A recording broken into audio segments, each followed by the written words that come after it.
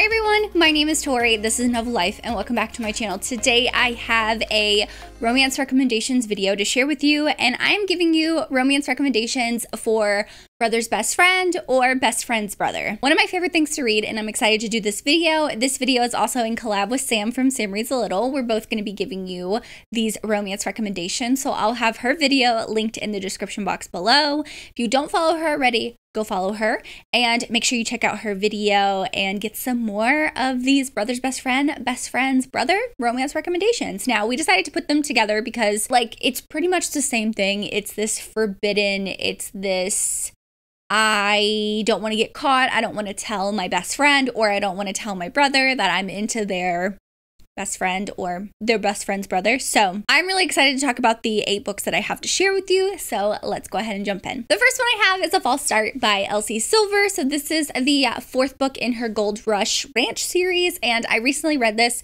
towards the end of 2022 and I loved it. I read A Photo Finish and A False Start from this series, and I really loved both of them. This one, she is the sister of Griffin's best friend. So Griffin and her have this very forbidden, I mean, it's one of those things where her brother's not really all around too much, if that makes sense, but he is there and like present. I really loved Griffin. He has this stutter that he tries to hide because when he was younger, he was kind of like made fun of that. The author, Elsie Silver, she does give a warning at the beginning. It has alcoholism, domestic/child abuse, and sexual harassment. So I think she does a pretty good job talking about those sensitive topics too. And if I'm remembering this book correctly, Nadia, who's our female character, she actually works, I think, at the vet's office, and Griffin is there quite a bit. So I was really enjoying this book. I love the pink. I think that it's great. Also, Griffin, I think he works at the ranch. He does something with the ranch, if I'm remembering correctly. But I did like this one. Elsie Silver knows how to write some steam as well. So if you're looking for super steamy things, there's also an age gap. He's 14 years older than her.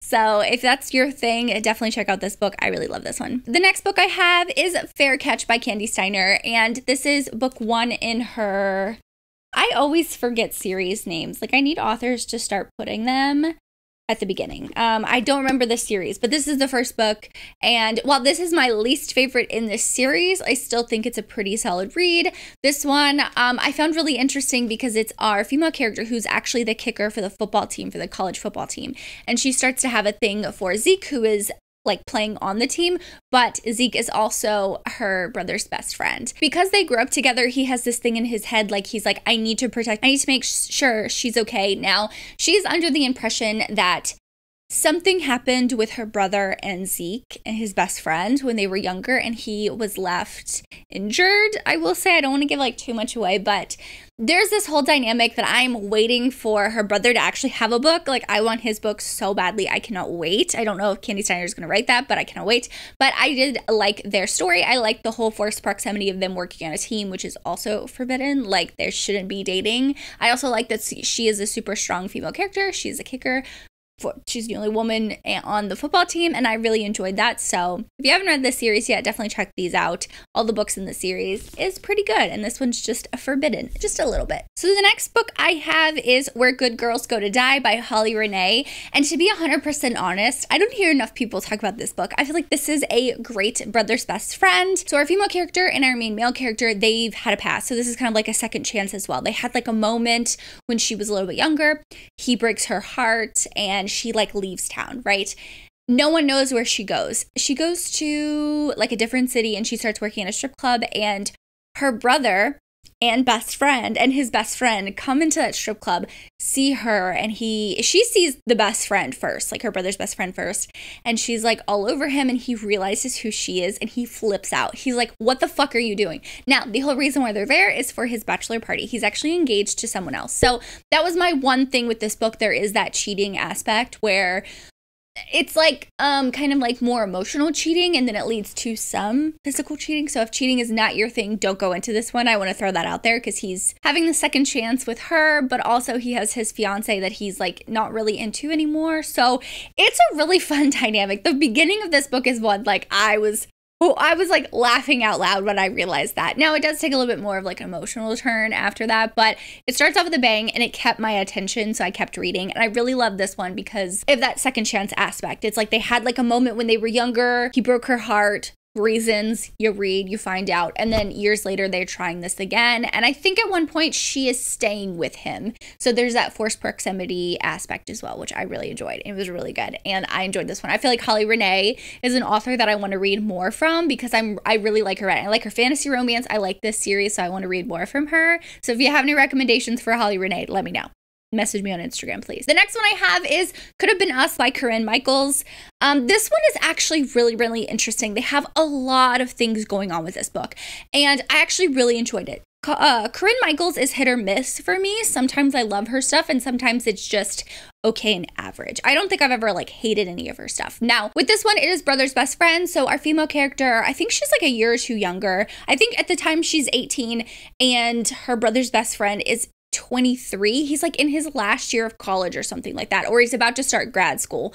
And they finally like have a moment where they're together, and I don't think this is a spoiler, but it ends up that she becomes pregnant, and he's all like, I don't have money. I know I don't have money. I know your family's gonna feel a certain type of way, but I can take care of you. And they actually decide to give the daughter up for adoption. So they have this second chance years later where he comes back to the town. He leaves after that. He comes back and they grow together, but also they try and incorporate their adopted daughter, or the daughter that they gave up for adoption, which is actually something I've never read before. Because I've never read it before, I don't have anything to compare it to. So I say be wary of that, but I'm really interested to see what other people think about this book because it has a really cool family dynamic at the center of it, as well as this romance wrapped around it. It's not just about them being together. It's about them being together, moving forward, and trying to incorporate their daughter that they could not literally take care of at the time.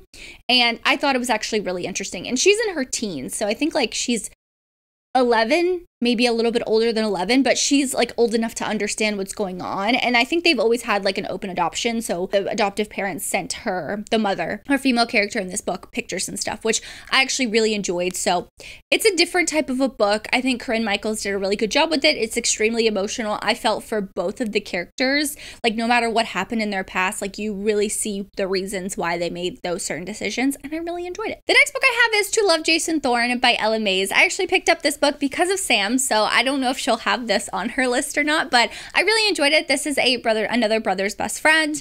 And this one's a little bit interesting because I feel like it's still brother's best friend. He is I think he's a famous celebrity now, and she is a writer. One of her books is being picked up for a movie. And when it's picked up, the main actor is her brother's best friend. So I found that an interesting dynamic. It is a pretty long book, and it lost me a little bit in the middle, but I would still recommend it because I listened to the audiobook and the banter was really funny. It was a borderline rom-com-y. I don't love rom-coms, but it was like just enough to like make me laugh. And I think it tied in the story really well. And I love this whole thing where they're trying not to tell her brother anything, but they also like she dislikes him for reasons. And there's this whole like, you know, back and forth between them all at the same time that they're working together on this movie, and she's being, you know, as the writer of the book, she wants to be involved in the process, and I actually really enjoyed it. So I want to read more by Ella Mays. I know the second book in this series, which I thought I was reading the second book, but it was this one, To Love Jason Thorne. I forgot the name of it, but he's a single dad, I think. So that's the one I want to read next, but I would highly recommend this one for a brother's best friend. The next one I have is June 1st by Jennifer Hartman. This is also a brother's best friend. And I will say, I'm gonna be 100% honest, this book is not going to be for everyone. But if you stick with it, I think you can see the beauty in what Jennifer Hartman did. So this one is very emotional. If you know Jennifer Hartman's writing, it is extremely emotional. She loves to gut punch you with her romances. At the same time, you get a HE at the end. Now this one, like I said, it's not going to be for everyone because at the beginning of the book, our main male character, he is, I think, 6 or 8 at the time. And you see he goes through tragedies in his life. And that's literally how the book is broken up. And I'm really just going to talk about the beginning of the book because if I talk about anything more than that, it's going to be spoiler. So you see June 1st, something happens to him and his family, but at the same time, his best friend's parents are having a daughter, and her name is June, and she is born on June 1st. And I just, it's a journey. Like, this is Jennifer Hartman's longest book so far. It's a journey that these characters go on. I found the journey beautiful, not only with our female character, but also with our main male character. And that's pretty much why I love Jennifer Hartman's writing, is you get a story for both of the characters. It's not like one outweighing the other, which with some romances that happens, and that's totally fine. I totally understand that. But for me, I loved the balance. I loved the emotions that they all kind of go through.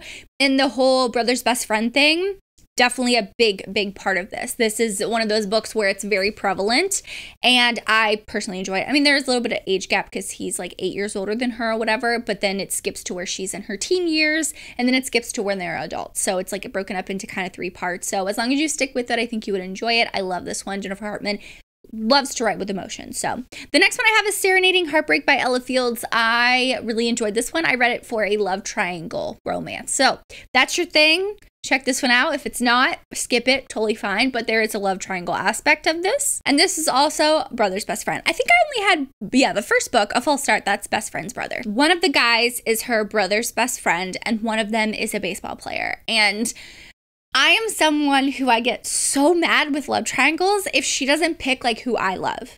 And I will say, I'm not going to say who, but she picks the one that I love. So that's why I love the book.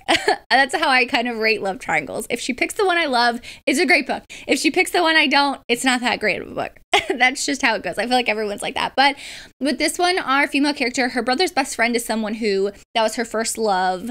They had this, whirlwind thing when she was younger. He's a lead singer of a band. He couldn't commit at the time. Then I think at this, kind of fast forwards, she's in college, I think, or right out of college. And she starts dating this baseball player. And he is everything that her brother's best friend wasn't. Very swoon-worthy, very loving, very romantic and stuff like that, and could commit. And then her brother's best friend comes back into her life, and she's like, what the hell am I supposed to do? Like, I have feelings for both of them.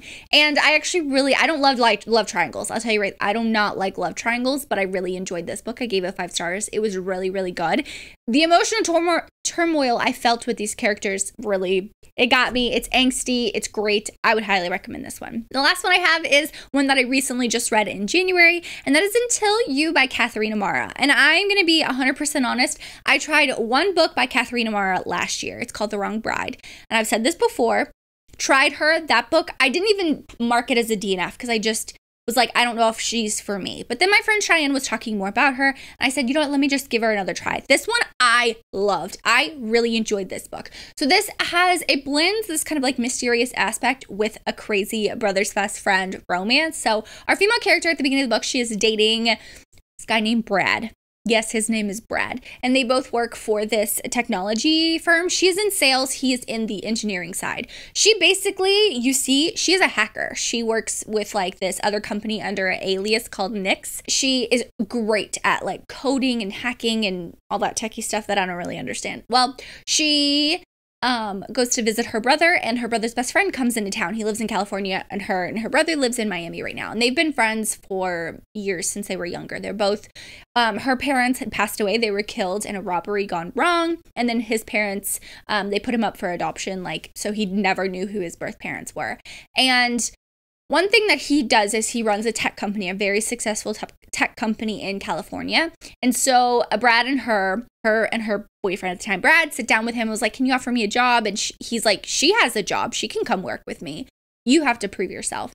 And something happens. He cheats on her. She winds up breaking up, and they both go, her and her brother's best friend, go to California together to start working because her brother's like, just take her away from here. I know you'll look after her. Well, they live together. Like, she doesn't have a place in California, but he has a big enough place. So he's like, you could stay with me.